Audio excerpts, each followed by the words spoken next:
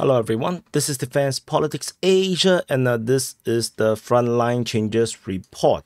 And so this for the past 24 hours, there is still a lot of things appearing, a lot of frontline changes, because Deep State UA did not mention where is the frontline changes. They just say that the map is updated, and that forces me to go through the entire mapping, and that allows me to clean up a lot of the front line according to their latest mapping. And also I haven't done a situation report in 3 days, so the situation report will be later on the DPA War channel.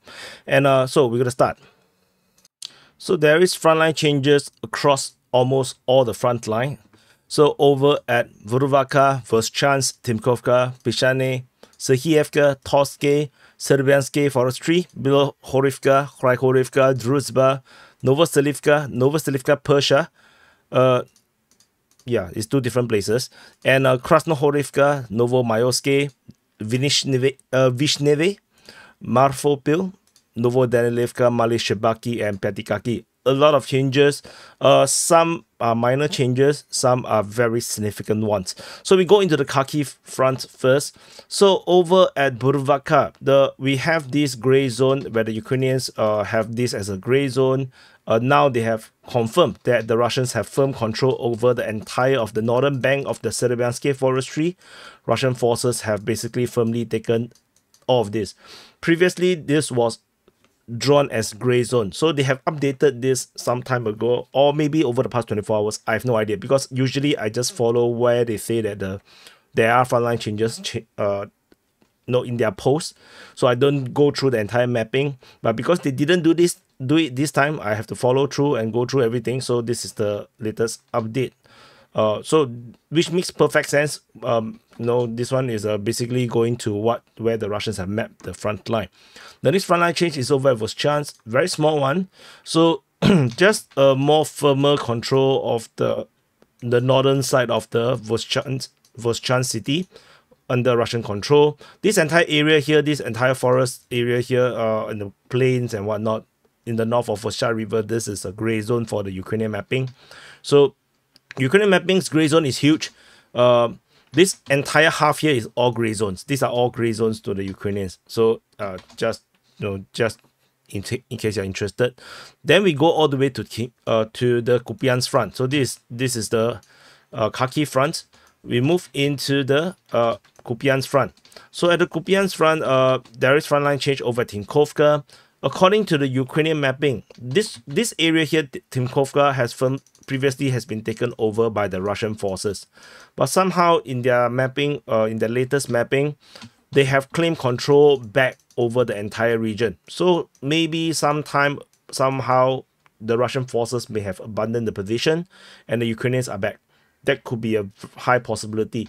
We have this report from Ryber and Russian Defense Ministry of the capture of Timkovka on the 11th of June. So that was around more than a month ago.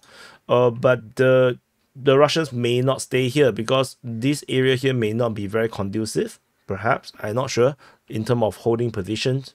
So maybe that's why they left it. Whatever it is, this is now a gray zone on our mapping. The Ukrainian and the Russian mapping is now overlapping. In case you do not know, for those that are new to this channel, or you may not be aware, the blue mapping and the pink mapping is two maps. This is not one map. This is actually two different maps overlaying on each other. The blue is the Ukrainian map. The red or the pink is the Russian map. So there is some difference in terms of the reality of the front line. So this is why we have two maps overlaying on each other, and that is how you see the difference in terms of the perspective, which is sometimes you may see why maybe the Ukrainian side are thinking that they are much better, or you can actually see on the map. But no, the Russians would think that they are much better, and this will be on the map. And also, the map will also change. Both maps will change if there is geolocation or very firm giving up of territory. Like for example, Deep State UA reports about the Russians capturing certain grounds. Then that will also affect the Russian mapping, because if the site considered that they have lost the ground, most likely they are correct. So they're most likely that will be accurate. So then we come to Pishane. And this is exactly what I mentioned. Deep State UA's mapping have claimed that the Russian forces have captured Pishane Oh no, sorry, have entered Pishani. So there is this massive frontline change over in this region here. Can I? Yeah.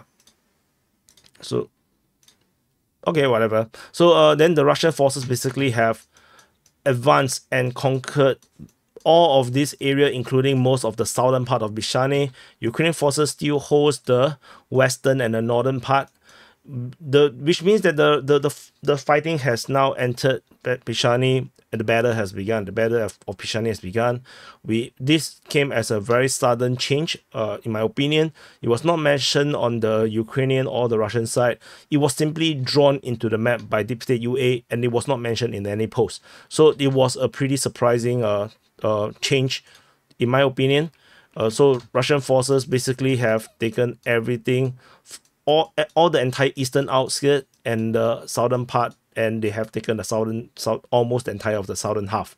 So we shall continue to monitor the battle of Pishani, and very big change. This is a very significant thing, because after Pishani, they go all the way westward.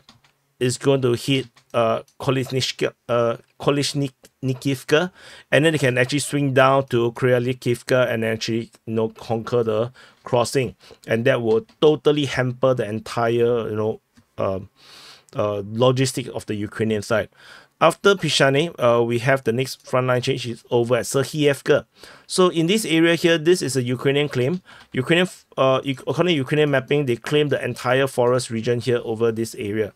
This forest here, they have claimed this entire forest, which makes their position a lot more advantageous, and put the Russians a bit more pressure over in the Serhievka region. If the Russians have this forest, the Russian position will be better. So currently, this makes the Russian position a bit more difficult, tactically speaking. So this is just a claim. So there is no disparity in terms of the mappings. So after Serhievka, we go to Torske. So there's some slight changes at the front line at Torske. According to Ukrainian mapping, you can see if I zoom in, this dirt road and some forest region is now under Russian control. According to the Ukrainian mapping, they have captured this area here.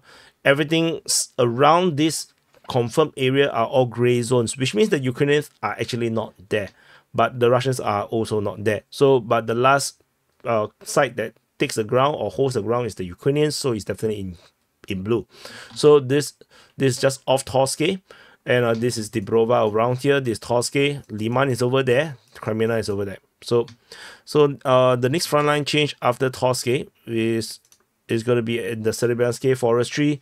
According to the Ukrainian mapping, they have claimed this area here.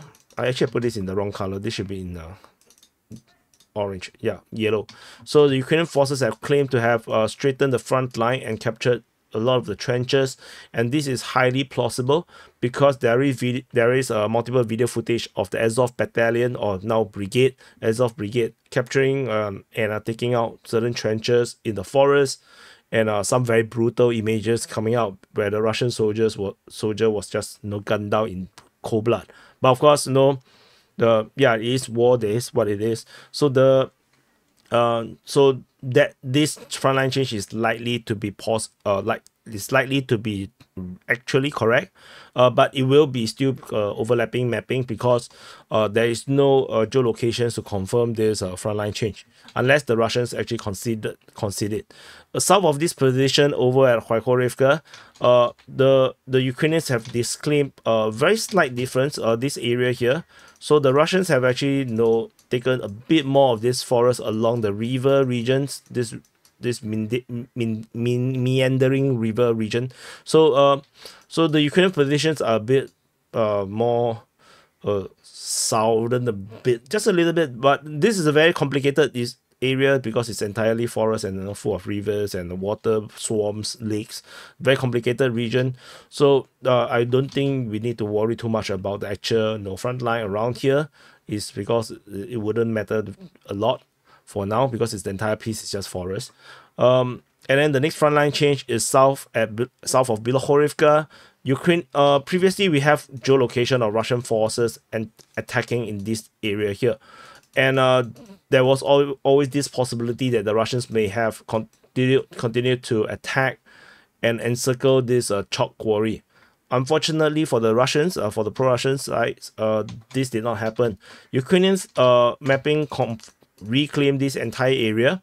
So tentatively, this is going to be overlapping mapping because this is just a Ukrainian claim against a previous geolocation. So and the next frontline change is going to be over at, let me see, Druzhba. So Druzhba is over at the New York front. So this New York, Torets, Holivka, further south in that direction is the Donetsk city. So if I zoom out, you probably can see. So there is over at Druzhba, Pivnishny region, Russian forces geolocated in 3 different locations, confirming the Russians have expanded their control around this Druzhba and Pivnishny region along the railway line. So this frontline change, if I zoom out a bit, you can see the Russian forces have basically, you know, continued their offensive actions around this area along the railway line, and I believe they will continue to follow through with the railway line and expand their control around here. And this, even this movement will be able to, you know, force some Ukrainian withdrawal along this area, because you do not know when you'll get encircled. So this punch through will probably still do a lot for the Russian in the tactical sense. So the next frontline change is nearby of no, this is a previous front line. So let's click the update. The next front line is over at Novoselivka, over at New York front. So Novoselivka, you can see this column, the heading all the way up towards New York. The Russians, as I mentioned before, continue to expand their buttress, their base area of this column, and they managed to capture a lot of grounds in the northwestern part of Novoselivka. This is based on Ukrainian mapping, so this is confirmed as they continue to progress towards the eastern part of Oleksandropil. So Russians are making good advance. I believe they're going to control at least this entire area for sure. The next push is likely for them to control this entire area. I don't think the Ukrainians can stop them around here. I think the Ukrainians will hold their stand over along the settlement regions. So anyway, the Russians are going to definitely continue to push through. So this is frontline change over at Novoselivka. The next frontline change is over at Novoselivka, Persia. So this is over at the Avdiivka front in the southern part of Novoselivka, Persia, and north of Umanske, which is over here. Russian forces, after our previous frontline changes, is like this. The Russian forces have straightened the front line a little bit. So this is just a very small, tiny change. It doesn't really change anything in the tactical sense.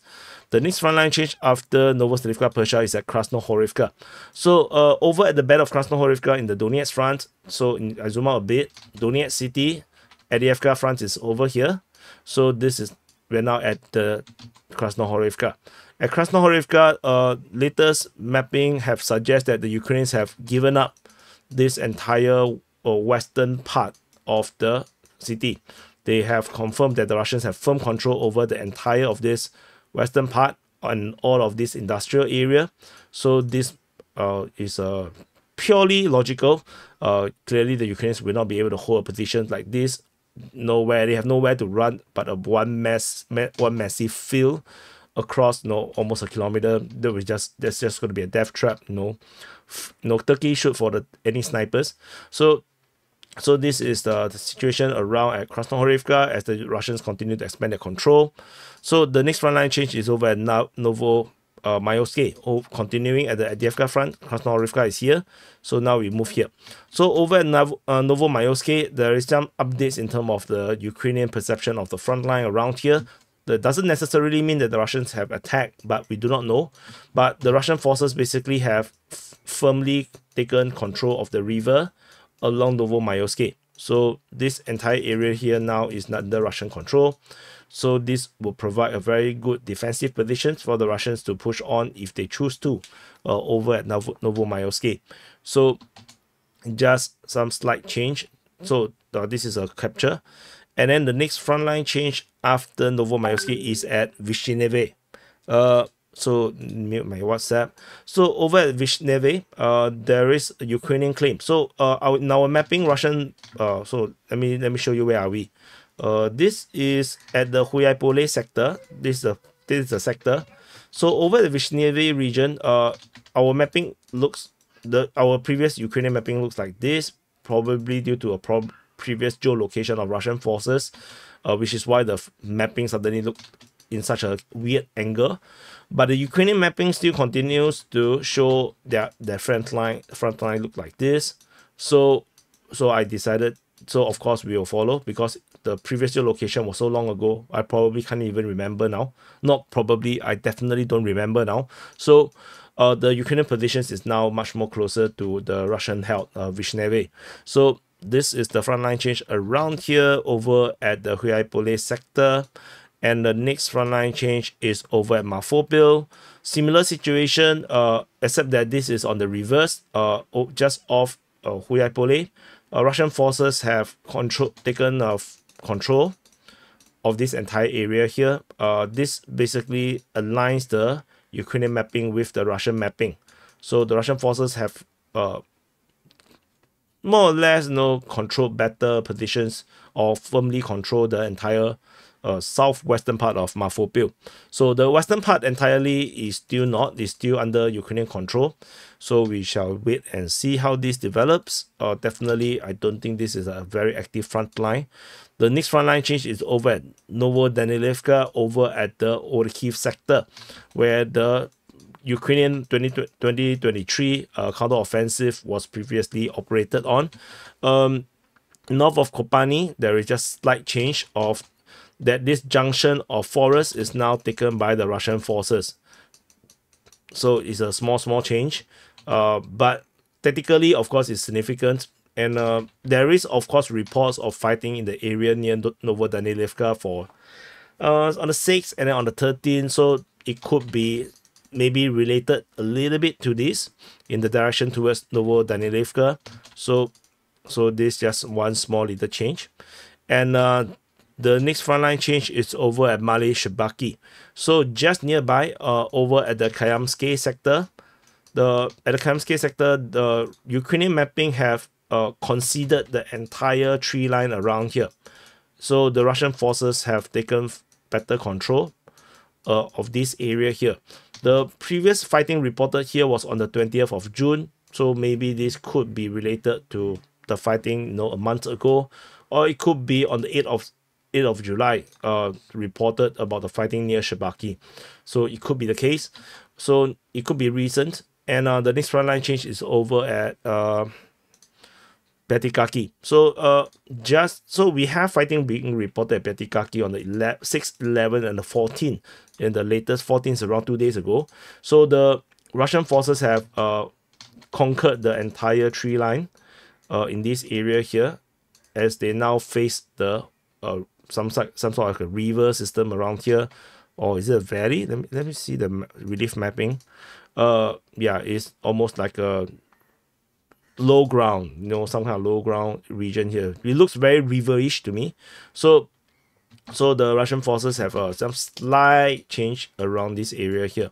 Tentatively, there's still no indication that the Russians are going to do a serious offensive to capture these three settlements of Stepove, Lokove, and Petikaki. It could be taken in one single day. So, but the Russians are not pushing through.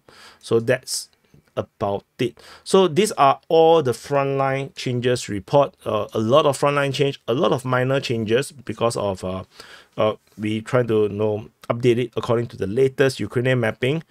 Because if otherwise, I usually don't go through the entire mapping because it's very time consuming. But the most significant, I believe, is the Pishani one. I think this is one of the most strategically and tactically significant frontline change, where the Russians have basically entered the settlement in a massive offensive action that was being reported already. The fighting was reported on the 14th and the 15th. So this could be one of the latest developments of the front line around this area here. So anyway, thank you for watching. Do press the like button, subscribe, do subscribe over at DPA War channel to look out for the situation report, the SIP rep, all the summary for the past 3 days. I'll see you guys in the next update.